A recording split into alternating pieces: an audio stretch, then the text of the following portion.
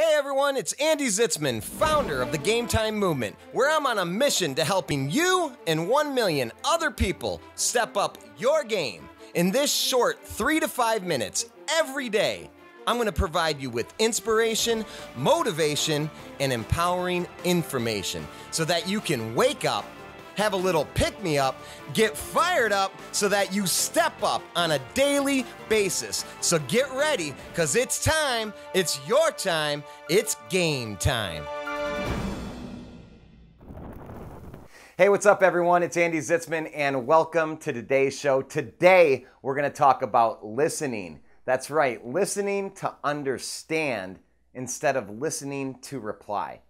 And so I want to share this with you because I'll be honest, this is something that I have yet to master. I work on it and I do well at it sometimes, and then other times I don't do so well. I'll tell you, when I was a sales guy and in my coaching business, I did it very, very well, but I had to pay attention to it and I had to learn how to do it. But at times in my personal relationships and at times when I'm just out there having fun, there's a lot of me which just loves to reply. I just love to speak. In fact, I'm a little bit of a gabber. I'm a little bit of a talker. And I wouldn't say that most people would say, you know what, Andy's the best listener in the world. But I do think that people, that I've started to connect with in a different way recently in these last 5 years where I've lived more conscious, that they start to feel that I am listening to truly understand. And I've had to work at it. And so I wanted to remind everyone of this today because, just as much as I need the reminder, I'm sure all of us need the reminder every now and then,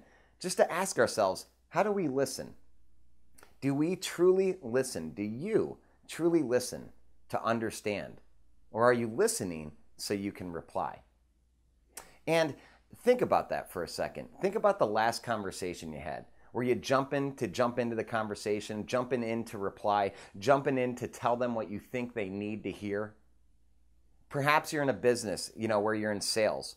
Perhaps, you're just, in your relationship. Perhaps just with your kids. Are we really taking the time to really slow down the internal process that's going on when we listen? To really turn off all the voices, to turn off the judgment, the expectations, what we're going to say next. You know what I'm talking about.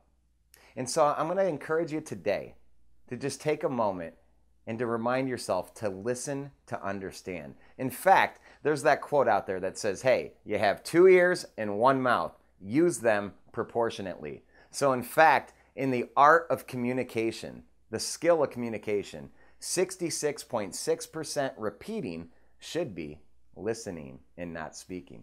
We all want to have influence. We all want people to trust us. And we all want to connect at a much deeper level so that we truly feel like we're being understood. One of the best ways to have influence, to build trust, and to be understood yourself is to do it for other people by listening. And so today, let's all go out there and pay attention to how we're listening. And here's a few things that we can do. In the next conversation we have, what I'd like you to do is just clear your mind first and foremost with intention. The conversation starts, say, I'm going to go, Andy, clear your mind. Let go of any expectation. Let go of any chatter in your mind that wants to reply. And let go of any judgment around the words that are being spoken, and let go of any assumption that you understand. And when the other person is done speaking, take a moment to, number one, clarify your understanding. And the way to do that is to repeat back what they said to you so they feel like you listened and heard what they said.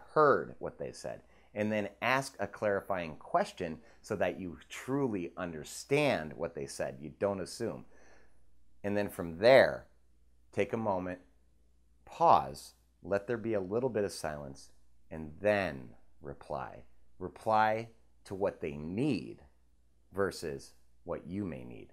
Listen to understand instead of listening to reply. Listen to understand. Hey, thanks for tuning in today, and thanks for stepping up your game. Here's what you can do to spread the movement. go to GameTimeMovement.com and be sure to share your Game Time moment of the day, your GMOTD, so that others will feel compelled to share their Game Time moments too.